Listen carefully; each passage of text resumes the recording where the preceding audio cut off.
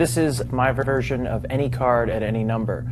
It is totally impromptu. It can be a borrowed deck. There are no gimmicks. The cards can be completely shuffled. I do not need to have the card or the number known. I could leave the room and the effect happens.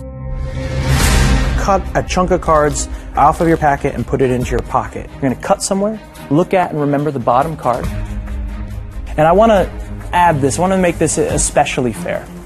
I want you to do the final shuffle.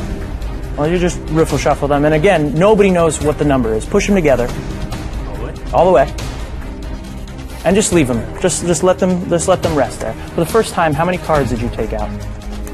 9 cards. And what card are you thinking of? 4 diamonds. The 4 diamonds. If the 4 diamonds could be at the 9th position in a deck that you have all shuffled, count down for me. Let's see. 1, 2, 4,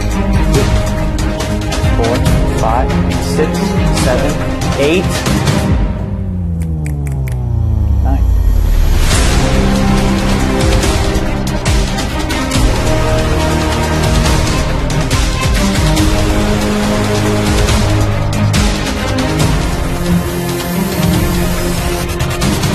Imagine a series of circumstances in which the audience is given complete control of the cards and the coincidences they create. We're each going to shuffle our little packet. I'd like you to just choose one card and drop that down on the table, and then you're going to cut and bury it with some unknown number.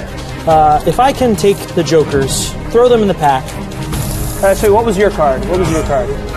9 of spades. So we need to find the other 2. One more shuffle. Let's see what happens.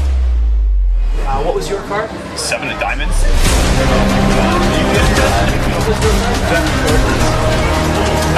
Where the implausible strangely becomes the possible. So you have a number in your mind now.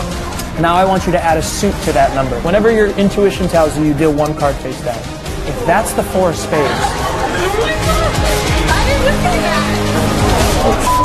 I didn't mean to say that. Okay.